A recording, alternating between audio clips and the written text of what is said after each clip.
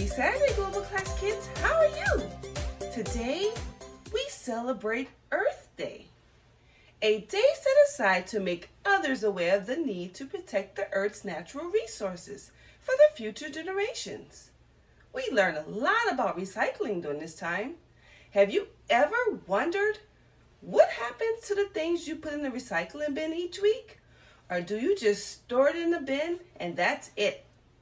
Most of the time, you have to give Waste Management a call for pickup, where they take them away, recycle it, and transform it into something new.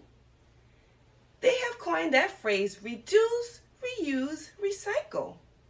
I said all of this to let you know that God is the master recycler.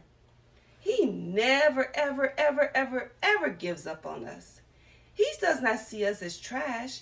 He sees each and every one of us as we can become. He transforms us and brings us through His recycling system until we are in a place of usefulness for His glory.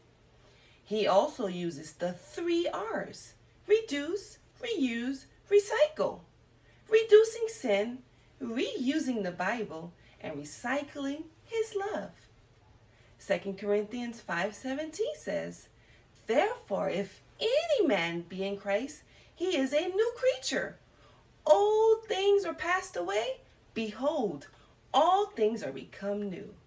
This is Sister Nike, your virtual global classroom teacher, reminding you to choose God, the master recycler. He reshapes lives into something new. I can't wait to see you next week. I love you. Bye.